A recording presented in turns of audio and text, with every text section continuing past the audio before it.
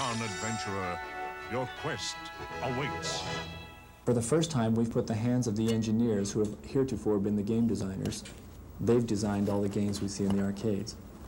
Now we're taking Hollywood and the screenwriters and the people that work with dramatics, and we're putting them hand in hand so that engineers and dramatists, if you will now work on what will be in the arcade market. And that's why I think you'll find something that is tremendously more exciting, something that will pull you into the screen like you haven't been pulled before.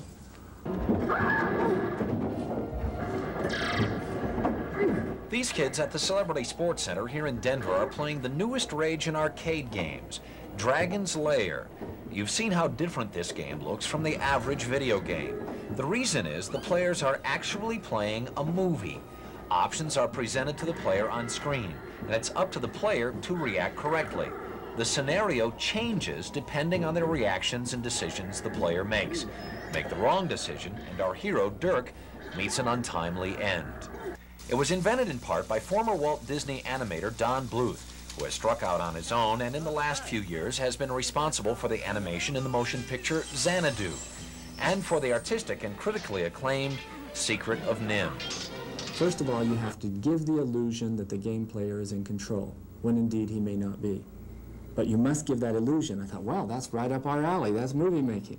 Give the illusion, present a moment to him in which he must react, a moment of danger, and then get him to react to that moment at the right moment. Then you'll see another scene in which he is saved from that. I thought, well, that's very interesting. How can I design a game which will present enough of those moments in short little periods of time to where the game becomes exciting and gets him keyed up? And that was the challenge of designing the game. Dragon's Lair is as different from normal video games as Space Invaders was to pinball. There's absolutely no comparison. The task of putting the game together was awesome. 13 animators sketched 50,000 drawings of the characters in action. 24 drawings for each second on screen. The drawings were then transferred onto clear plastic sheets called cells and painted. Intricate, detailed backgrounds were drawn and painted as well. Special effects like raging fire, crumbling walls, and deadly vapor were added to signal immediate danger to the player. The cells were combined, and then each drawing was sent to the camera department for photographing, one frame at a time. 1,440 frames for each minute of finished product. Dialogue, sound effects, and a musical score were added to enhance the feeling of playing a movie instead of a game. Finally, the entire film was transferred to a high-resolution laser disc for use in the game itself.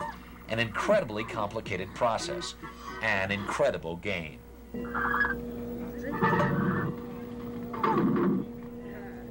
Dirk's task is to get through all the various dungeons and obstacles so he can ultimately save a damsel in distress from a terrible dragon. It's harder than it looks, and the game costs 50 cents per turn, although you are given 5 tries to make it to Dragonville.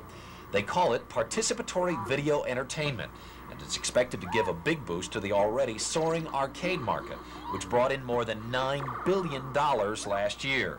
That's 3 times the amount of money made by the movie business. Dirk is sure to keep those quarters coming in.